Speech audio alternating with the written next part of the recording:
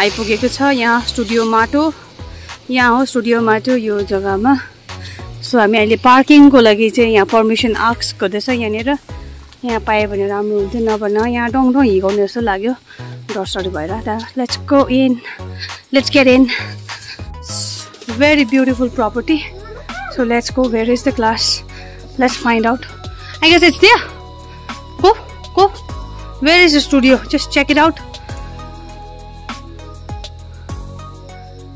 can you see people out there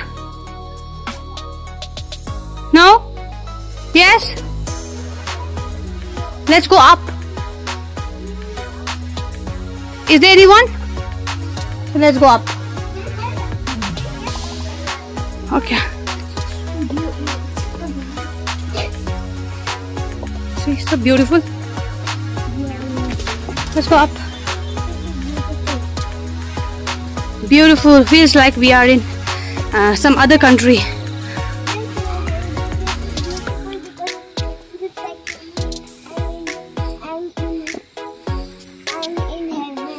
yeah okay let's get in. Welcome back to Super Mom Vlog. Today we are in Studio Mato. Studio Mato. Today we are gonna do a pottery class. Hello everyone, welcome back to Super Mom Vlog. So today we are in Studio Mato. So this is one of the best kind of venture to explore around with your kids and your friends and your loved ones. If you want to spend a nice time, you can come here and be creative and then take away gift which you have made by yourself.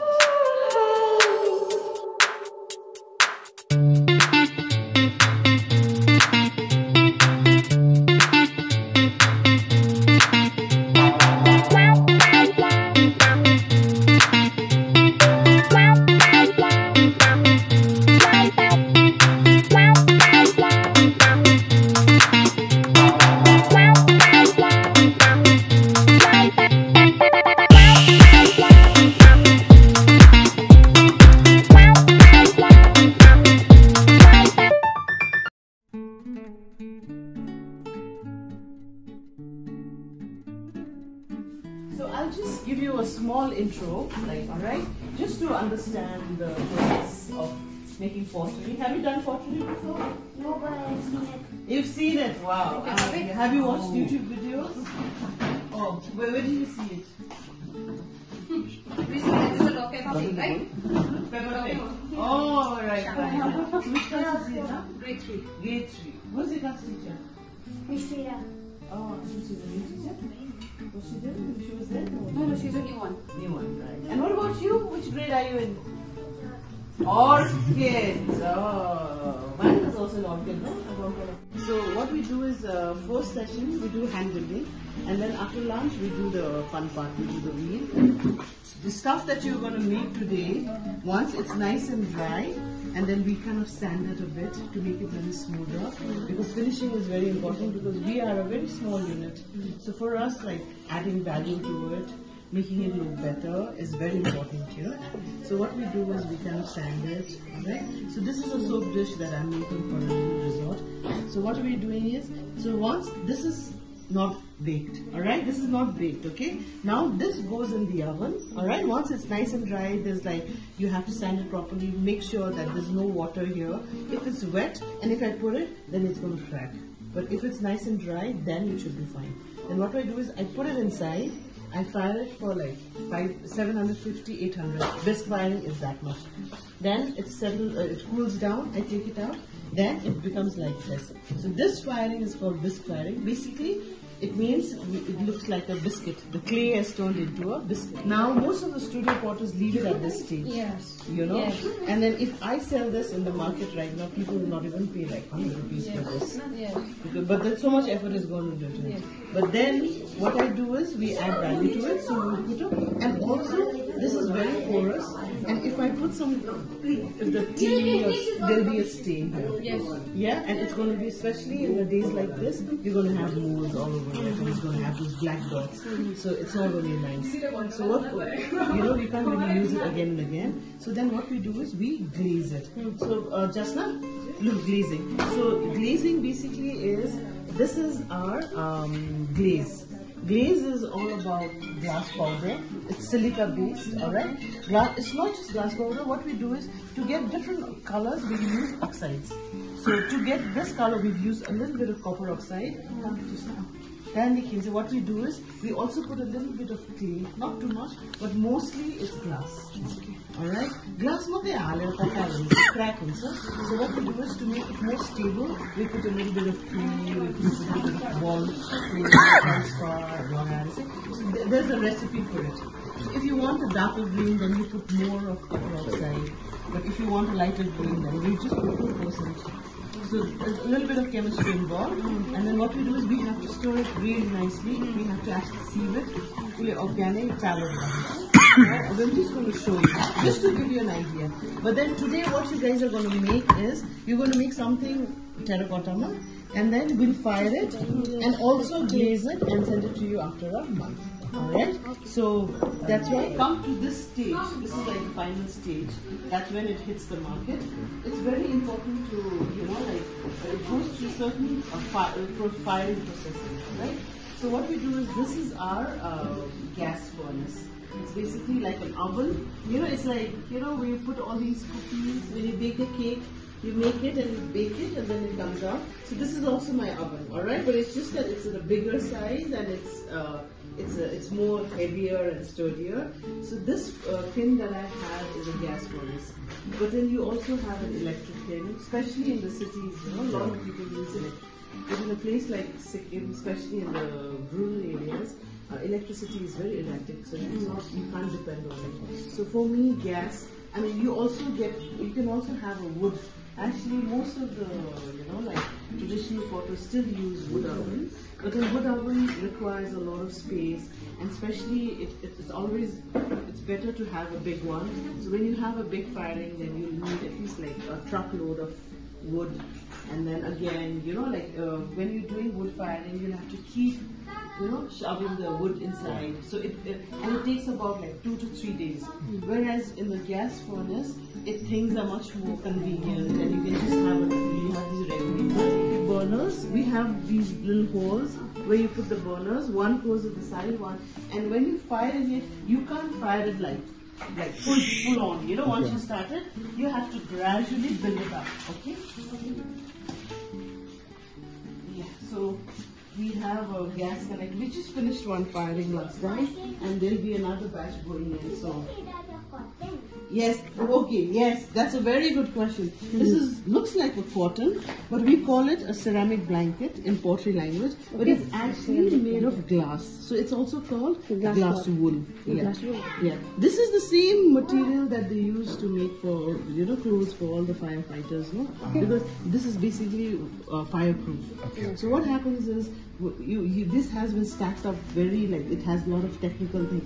I've been doing pottery for so many years, but I won't be able to, only people with a lot of experience can make this. There's a way of stacking it up, and even the wires that you use are all like high temperature wires, the wires that would withstand all that, because the temperature that we're talking here is especially to fire clay, it goes up to 1200. Sometimes if I'm using porcelain, it will go up to 1500 degrees.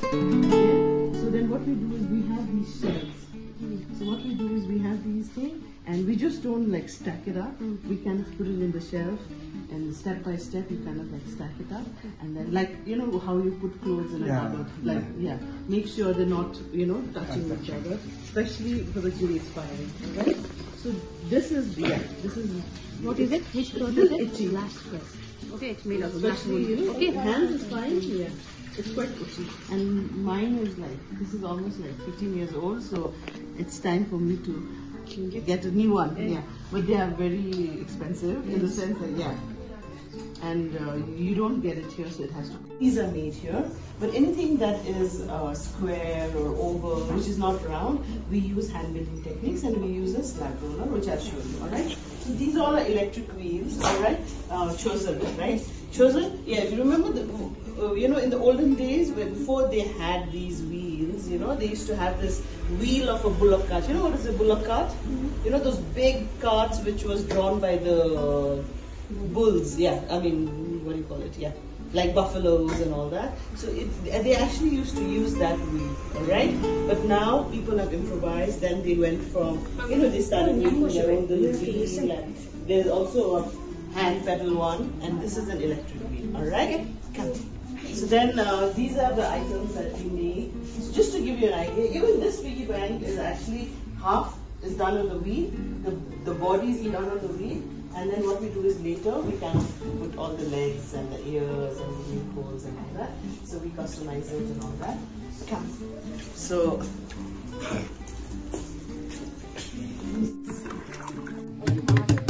just don't drop it.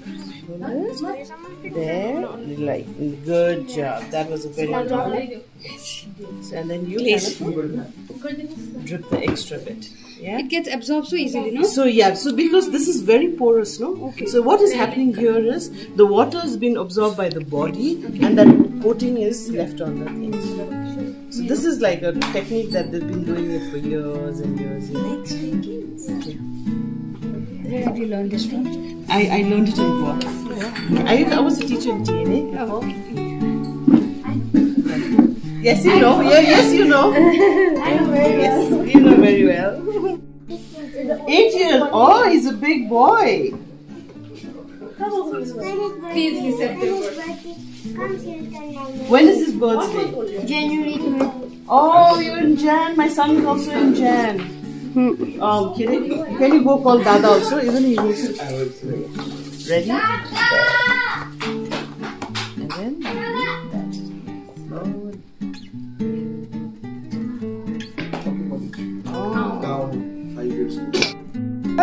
Yes.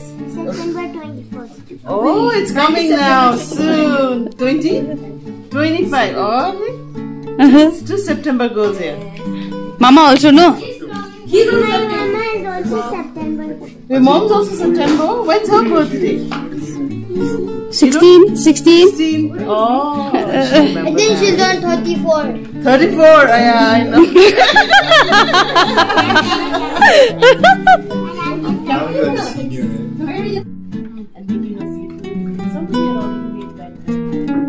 But most important, yeah, you can do that. It's like a clay dough. The reason is because it's processed. It's processed in the sense there's no chemical. It's organically processed. It's basically what you do is, there's a particular layer of clay. But the color is beautiful. Iron content, yeah, which means it has iron. And if you see these little seeds, it's actually mica. Mica? Mica is something that we use for all our makeup foundation. Oh, yeah. Finer version. Yeah. So, I mean, it's that's mica. Yeah. So then what happens is it gives a nice sheen also. And the color is really beautiful. But it starts cracking up. Plasticity.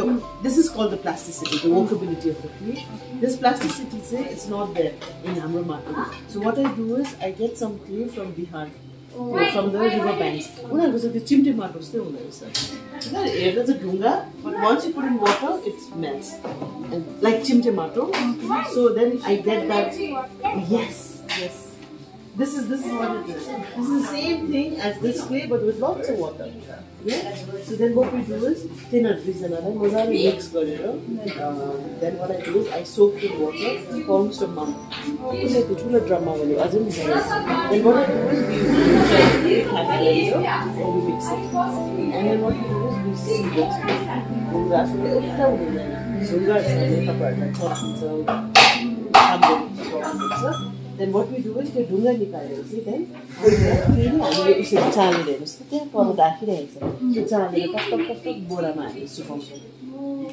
do it for the longer it ferments, the better it is. So your Junsi clay that you're using right now, it's almost 5-6 months old. That's why over here the clay is very precious, so we don't waste it. Once we do that, then they can say, so what I do is usually for cups, just your piggy bank, your root stand, I use this. Decorated candle stand, but then with the muzzle, this is how you supply white clay. So, it shouldn't cup the head in this, White cup is white clay. Yeah. So here is the white. White which is also. अब जस्तै यो धूप stand हेर्नुहोस् न यो धूप स्ट्यान्डको पछाडि अब यो colour लगाएर चाहिँ देख्दैन हैन जति यो चाहिँ white red. It has a lot of water in it. So once it starts drying, the water starts drying, then it shrinks. So it becomes John Patla. So jati sakko चाहिँ keep like this much. This much only. This much is fine. Alright? Not this much.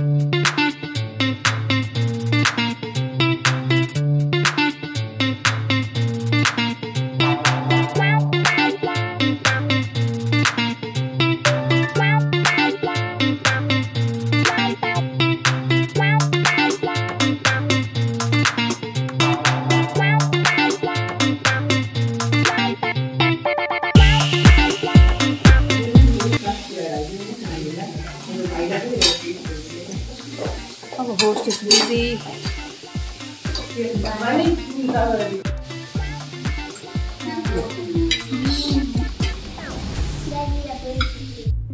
Bowl right now. Like this yellow. Rangjung ya bro.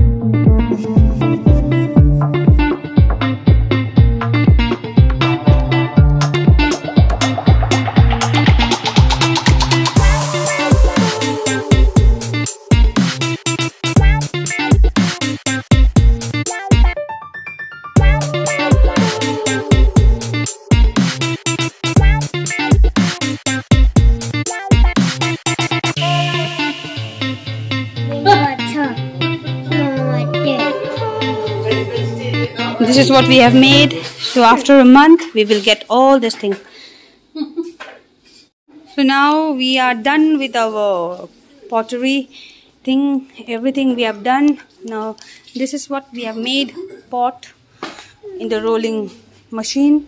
So finally, we are going back. Thank you. Bye bye. So these are the things which has been made in previous session.